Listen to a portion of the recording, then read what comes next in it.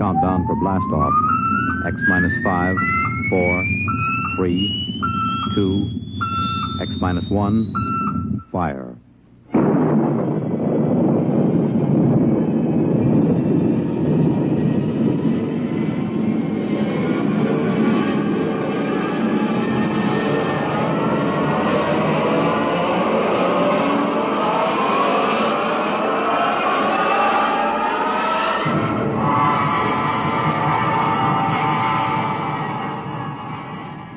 From the far horizons of the unknown come transcribed tales of new dimensions in time and space. These are stories of the future, adventures in which you'll live in a million could-be years on 1,000 maybe worlds. The National Broadcasting Company, in cooperation with Street and Smith, publishers of astounding science fiction, presents X minus 1.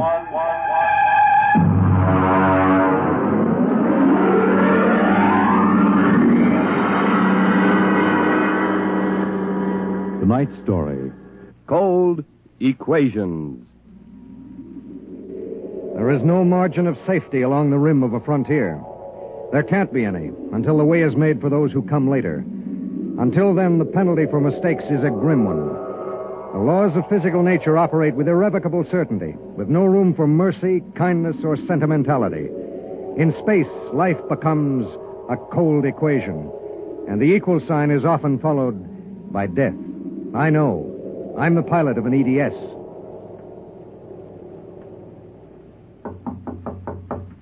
Come in. You sent for me, Commander? Yes. Sit down, Barton.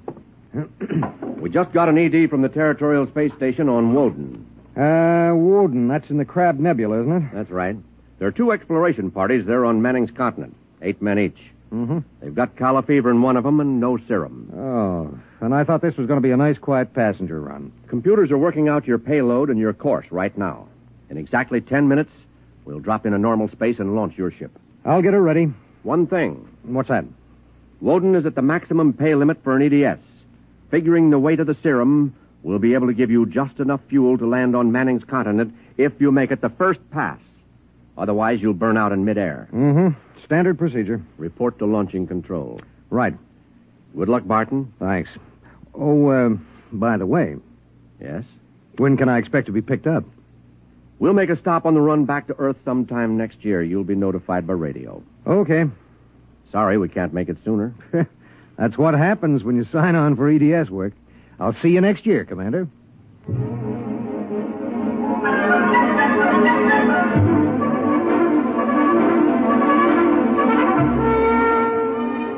Down in the belly of the Stardust, the crew was working like beavers to get the EDS, the Emergency Dispatch Ship, ready. Mechanics and technicians were swarming all over the place. Girls in inspectors' uniforms were checking the gauges in the supply cabinet. 9 minutes later, the exact course was in the computer. The serum was stowed in my supply cabinet closet, and little EDS 4G3 was ready to be born into space. Barton, Yes, sir. 30 seconds to blast off. All set? All set. I'm turning you over to traffic.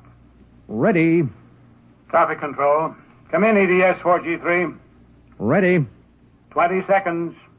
Lock open. 15 seconds. Space drive on. Space drive on. 10 seconds. Gravity neutralizer on. Neutralizer on. 5 seconds.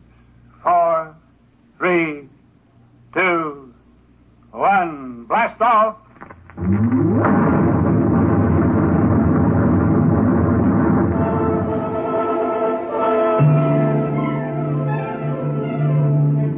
I don't remember how long it was afterwards that I first noticed something wrong. Maybe an hour, maybe 2. There was nothing to show it except the needle and the heat gauge. It was on 0 when we left the Stardust, and now I noticed that it had crept up toward the 30 mark. That meant something inside the ship was radiating heat. That something was in the supply closet, and it was alive.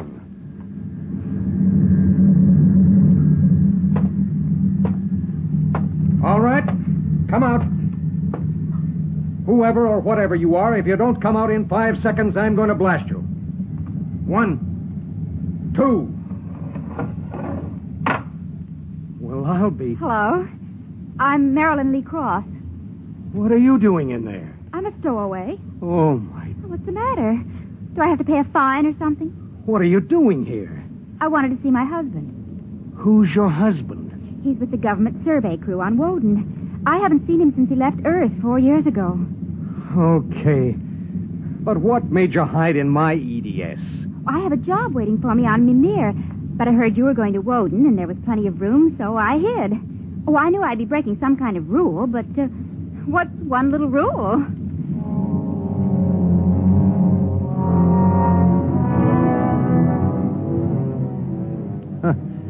What's one little rule?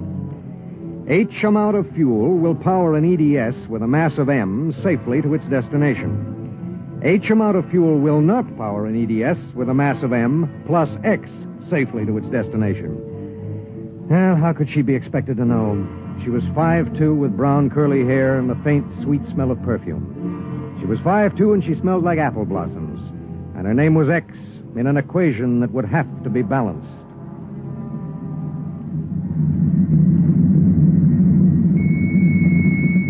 Stardust.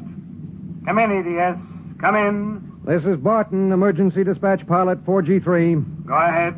Give me Commander Delhart. What's the message, EDS? I have to consult Commander Delhart. The commander is busy. Listen, you squirt. Give me Commander Delhart. One moment, 4G3.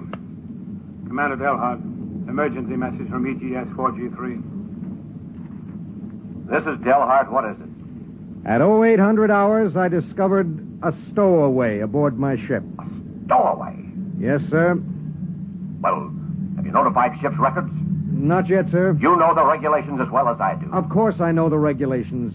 That's why I'm calling. Barton, what's going on? Sir, this is a girl. A young woman. Oh.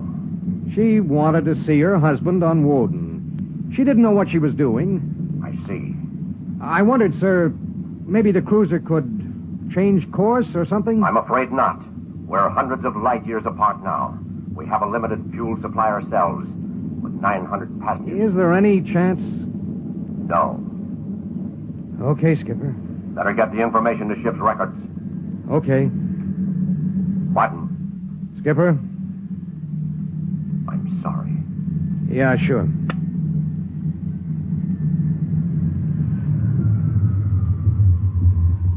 You cut our acceleration, didn't you?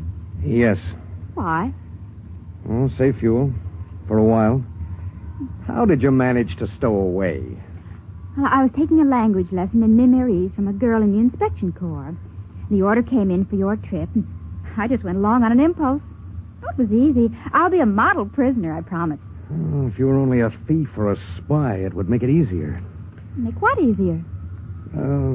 Forget it.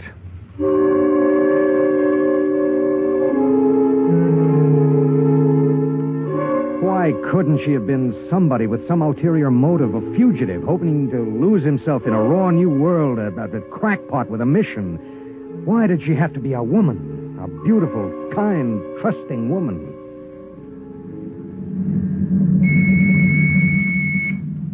Stardust.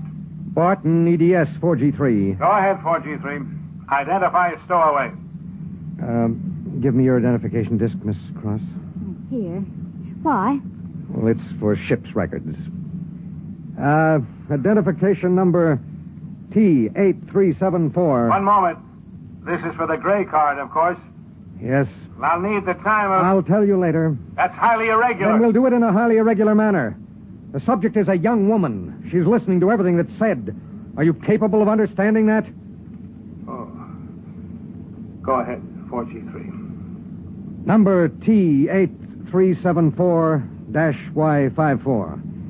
Name, Marilyn Lee Cross. Female, married.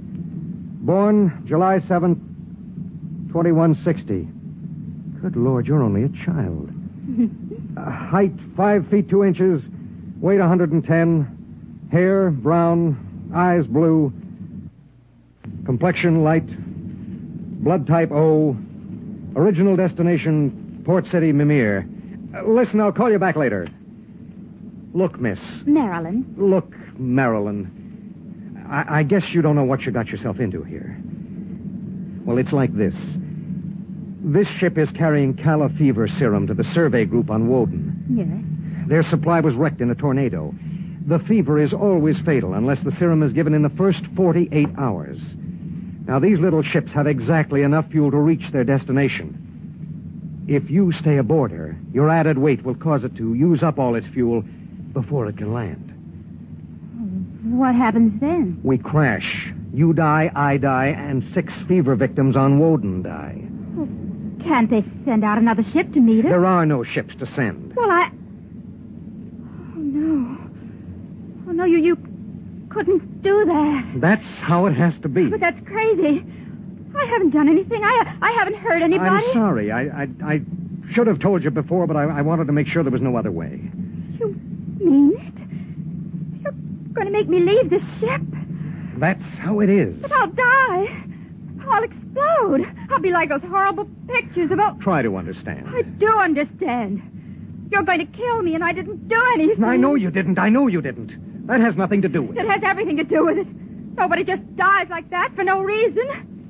Oh, listen. Maybe there are other cruisers. Cruisers you don't know about. Maybe the radio. Maybe it... Now, listen to me.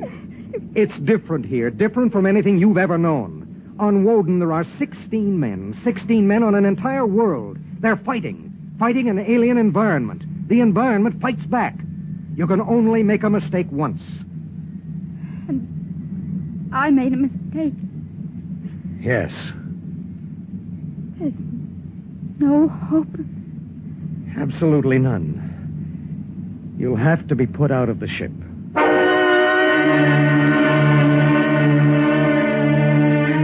It was better so. With the going of all hope would go the fear. Then would come the resignation. She needed time, and there was so little. EDS. Starship to EDS.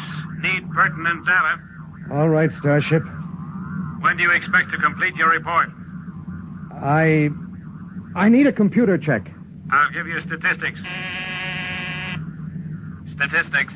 This is EDS 4G3. I'm intersecting course vector 7.3 at 0831. Deceleration 1750, weight 1 ton. I would like to stay at point 10 as long as the computers allow.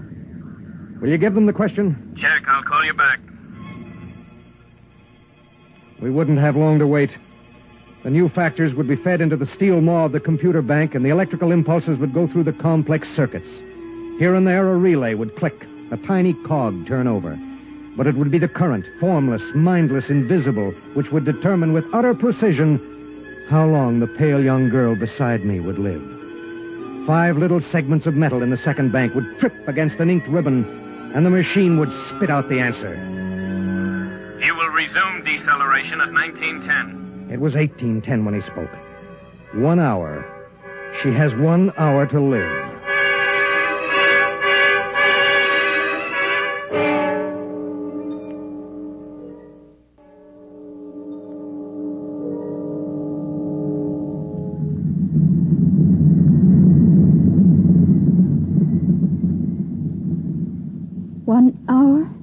That's it.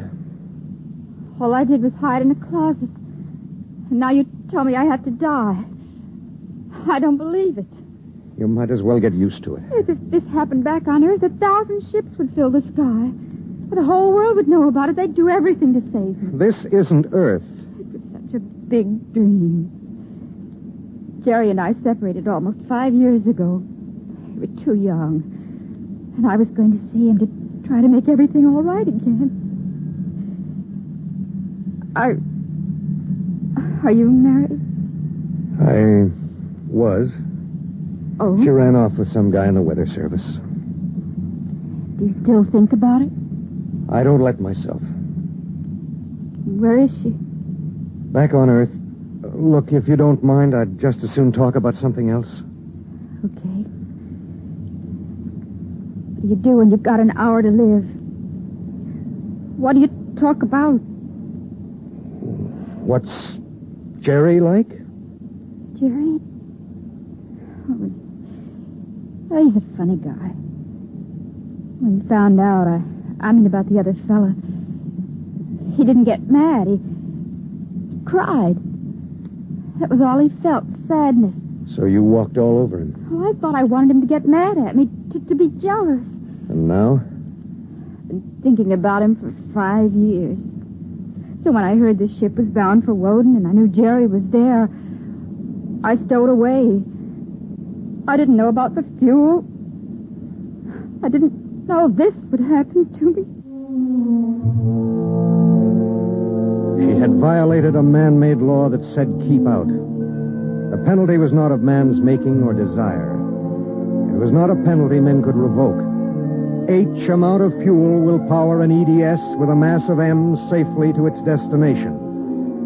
The time was 18:30. 40 minutes. It was beginning to get me. A space frontier is a rough place, and I'd seen 100 men die since I left Earth. But this was different.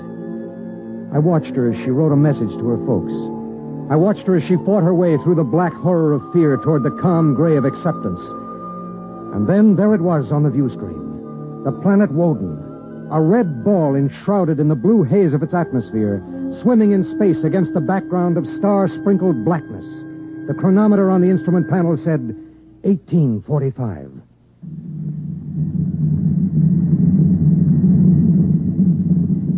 Listen, we're in radio range of Woden now. I mean, would you want me to try to contact your husband?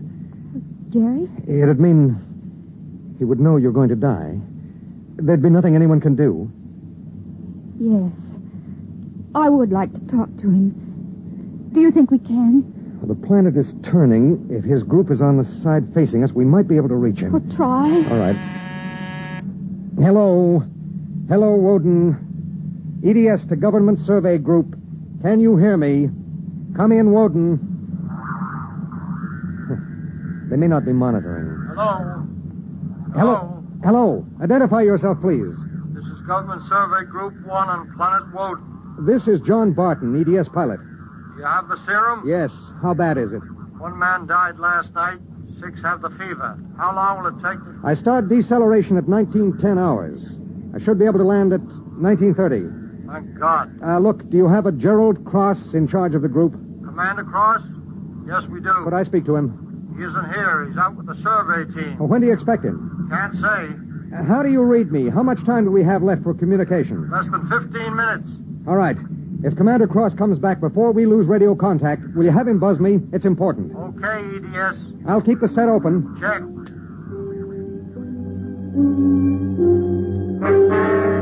The minutes passed like small bits of eternity. On the view screen, I could see Manning's continent sprawled like a gigantic hourglass in the eastern sea. There was a thin line of shadow where it was beginning to disappear as the planet turned on its axis. I looked at the pale woman next to me, and I thought of another woman long ago who'd sat next to me and cried because I wouldn't try to understand. What had she written in those letters back home? What would they think of the faceless, unknown pilot who'd sent her to her death? What would I think of myself alone nights, reliving this voyage?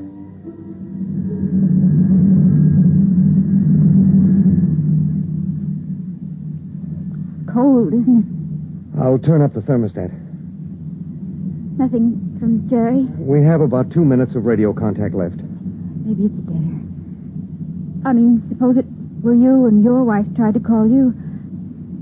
How would you feel? I don't know.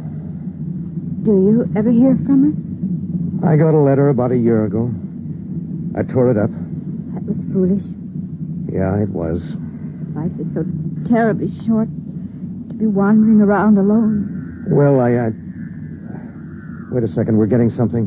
How much time before I have to leave the ship? About 10 minutes. Hello, EDS. Hello, EDS. Come in. Come in. EDS. This is Woden.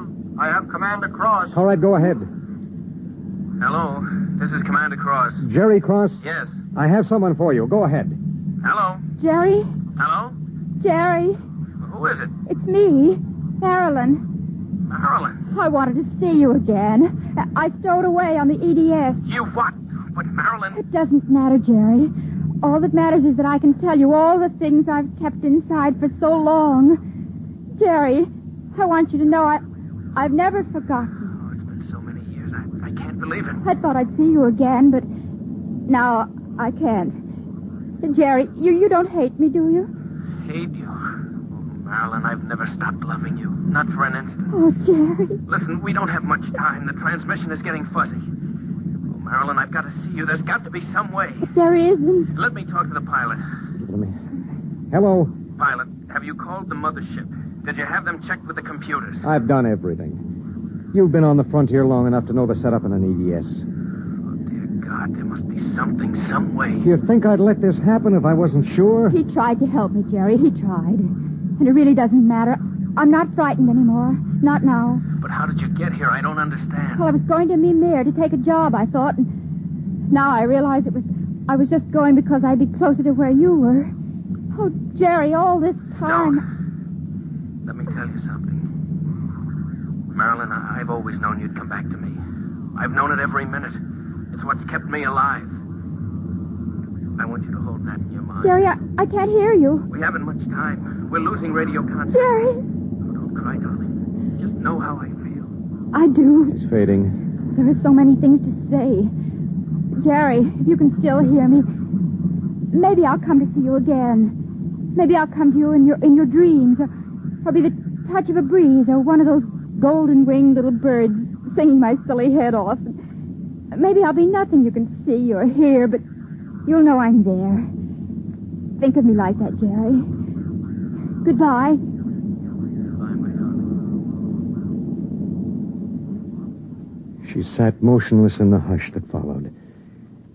And then she looked at me. Now? Now. I pulled down the black lever, and the inner door of the lock slid open. She walked with her head up and the brown curls brushing her shoulders. I let her do it alone. She stepped into the lock and turned to face me, and I could see the pulse in her throat. I'm ready. I pulled the red lever, and there was a slight waver as the air gushed out. I thought I sensed a bump, as if something had bumped the outer door. And then there was nothing. The white hand of the closet temperature control was back at 0. A cold equation had been balanced, and I was alone in the ship.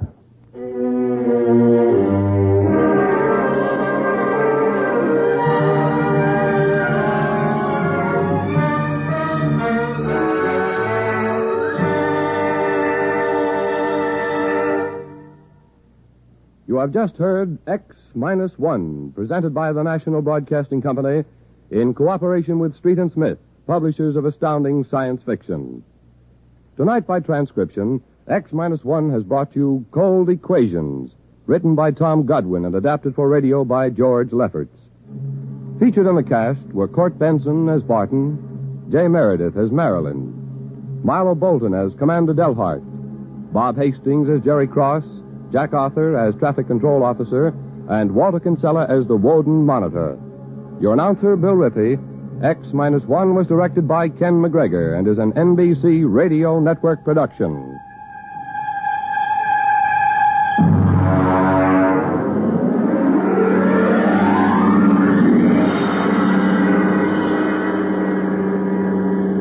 And now, next week.